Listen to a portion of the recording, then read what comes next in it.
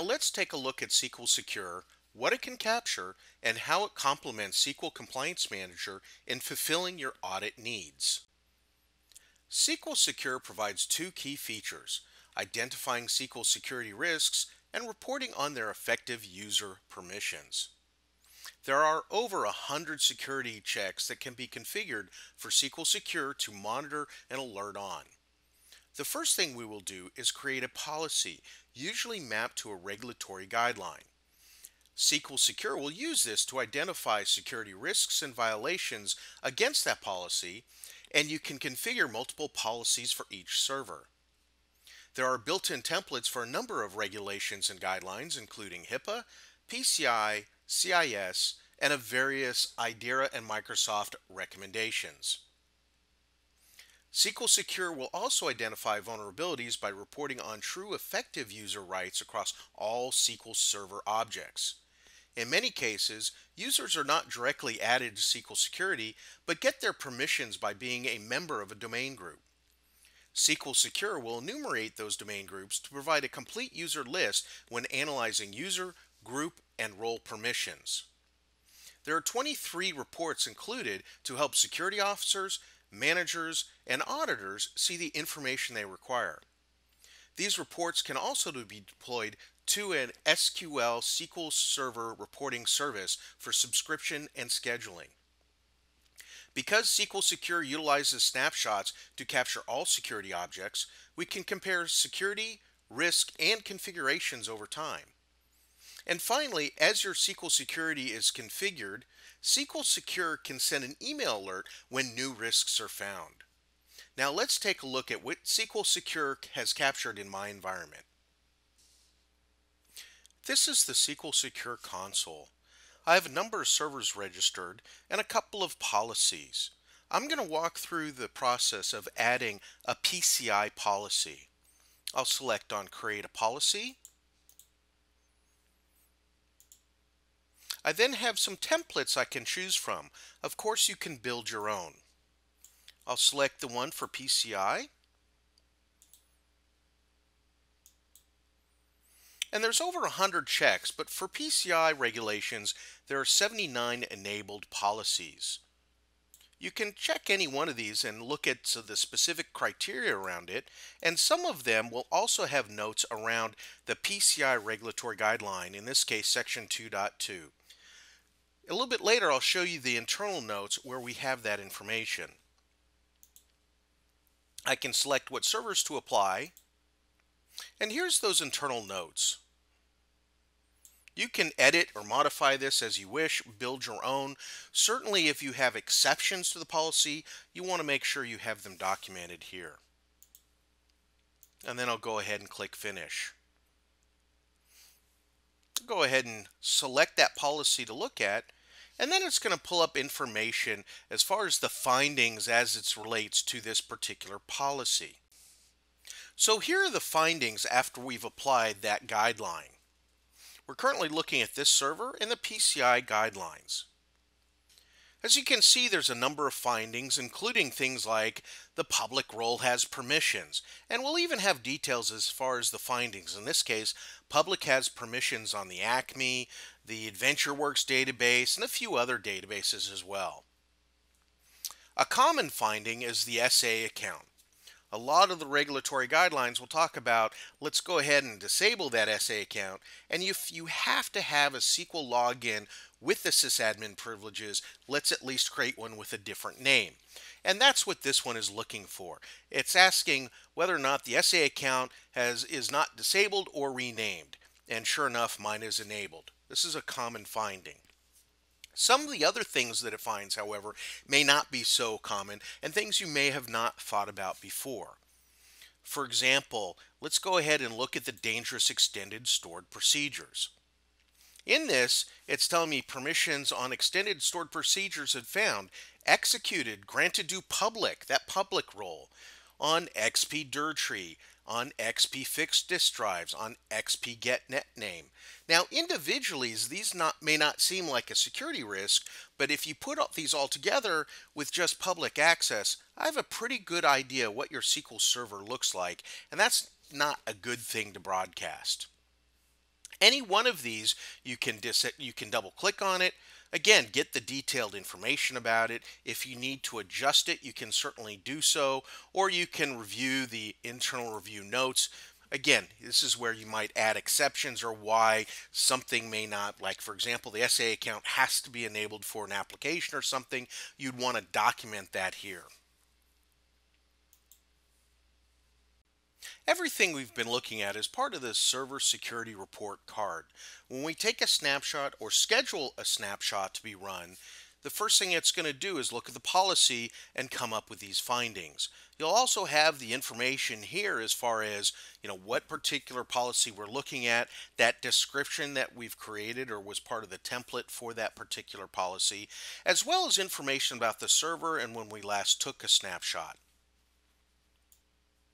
Now that we have a policy in place, we can create an assessment of the findings. Assessments are used to further document the security findings of a snapshot as it relates to a particular policy. These can later be used for reporting to auditors or to compare other assessments. There are three stages of assessments. The first, a draft assessment, is used to fine-tune your data and settings when you begin your audit process. A draft assessment represents the first step in the audit process. Draft assessments typically contain your initial findings, including any discrepancies that should be investigated before your review. When selecting Save as New Assessment, a new assessment is created in draft. You can update and change draft assessments as often as you want, and any changes are not recorded. Simply select Save as a New Assessment. You can give it a name, whether it's the date. I'm just going to put initial in here because I haven't run it before. And I'll click OK. And now I've started with the beginning assessment process. As you can see, it's in a draft stage. The next thing I'll be doing is adding some explanation notes to some of my findings. For example, here it's telling me the SA account is not disabled or renamed. I can select it. I can either right click and select Edit Explanation Notes, or I can simply click the ribbon button, Edit Explanation Notes. And here's where I'm going to give a reason on maybe why we haven't corrected this problem. So I'll click on Explained, and in the notes I'll just add, application cash flow requires the SA account to work. And then I'll click OK. And so we'll go ahead and do this for each of our findings. And so we can have an explanation on why this particular security risk is still considered at a high risk. And once we've done that, notice it's no longer here in that red risk. So we need to kind of go through all these until we get them all down into what has been explained. And now because it's been explained, you can see it's still considered a high risk, but you'll see there's a green checkbox next to it. The next stage is to publish the assessment. You will publish a draft assessment when it is ready for internal or external review by the audit team. Publishing an assessment lets you safely distribute your findings and explanation notes. When an assessment is published, SQL Secure begins tracking each subsequent change applied to the assessment. To publish the assessment, click on the Publish ribbon button. Verify that you're ready to publish it and click Yes. Any changes done from this point forward will be logged. Let me go ahead and make a change, and I'll show you how we can see that information in the change log. Go ahead and edit the explanation notes.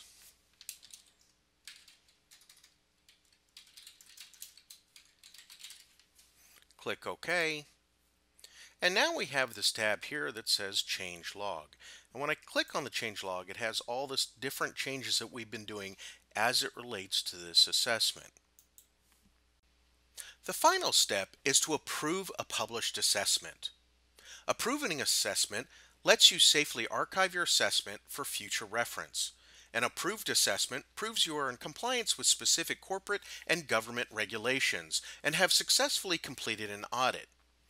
Approve an assessment when the internal or external audit team has signed off on your assessment and it is ready to be archived.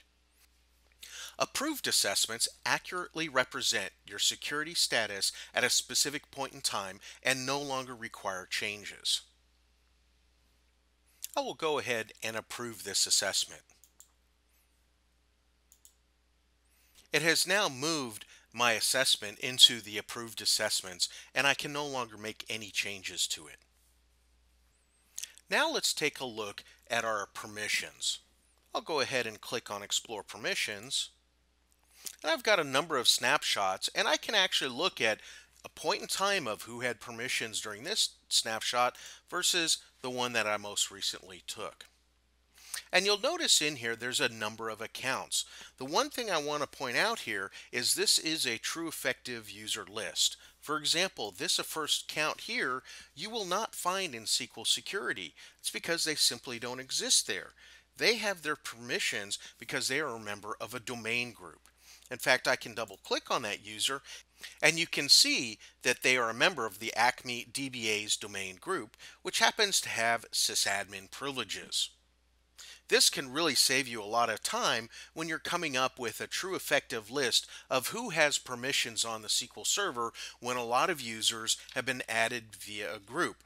What you would have to do today is go into SQL Security. You'll get a list of everything in there, whether it's users or domain groups. And if you have those domain groups, the next step you have to do is now go to your Active Directory, look in who the members of those domain groups are. And this can be a very time-consuming process. SQL Secure has already done all that for you. We can also examine the users in the group as well. I can right click on the global group here, say view group members, and here's all the accounts that are part of that domain group. All this tabular type data can be exported to Excel or printed, whether it's the view group members or this view here. Now, let's say you give this information to your auditor and they say it's not detailed enough. Not a problem. We'll go to Reports. We'll look at the All Users permissions. I've gone ahead and selected my server, and I'm going to leave it for all databases. And now when I run this report, it's going to be extremely granular on exactly what every user can do, whether it's explicit, grant, or deny permission. In fact, I once got asked, what if a user had select and delete permissions only on a particular table? I thought that was kind of odd, but I went ahead and did that, and I took a snapshot, and I'll show you right here where under the Acme database, the audit test table, Bruce here has explicit delete and select permissions. So again, this is a very granular report on exactly what a user can do or not do. And somewhere down here, I do have, there we go, we have some explicit deny permissions as well. There are a number of other very useful reports in SQL Secure. For example, the suspect Windows accounts. When you run this, it's going to identify any time that there's an orphaned account. An orphan account is when you've added an account in, let's say, your Active Directory, and then you've explicitly added them to SQL Server. At some point in time, you remove them from the Active Directory, but that doesn't automatically remove them from SQL Server. So when we run this report, it's going to identify anytime there's a count that has been orphaned. As you can see, in this case, it's trying to resolve the SID, and it can't because it no longer exists in the Active Directory, therefore it has become orphaned. And we can go ahead and now go into that server and correct that. Some of the other standard reports would be like server roles, understanding whether it's across all servers in the policy or for a specific server, who are members of what server roles. And so we'll look and see all that information here. And again, it'll have those accounts. And in this case, this is for that sysadmin role. Or we can go ahead and look at database roles. Again, select the server, and when I run that report, it's going to give me the list of all the different databases, the different roles, and who's a member of it. And notice even here, you'll see that this account, again, is gotten their permissions via a Windows group, and that's how they've been added. These are just a few of the reports that are available in SQL Secure. I know most of you are watching this video because you're more interested in, you have an audit coming up and you need to be able to satisfy those audit needs. I strongly recommend that you also look at SQL Secure, download it as a trial, point it to your production server, and see what it comes back with.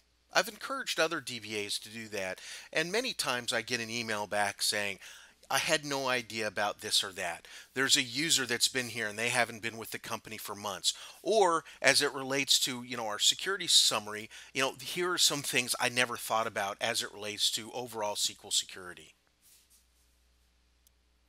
That concludes our demonstration of Compliance Manager and SQL Secure.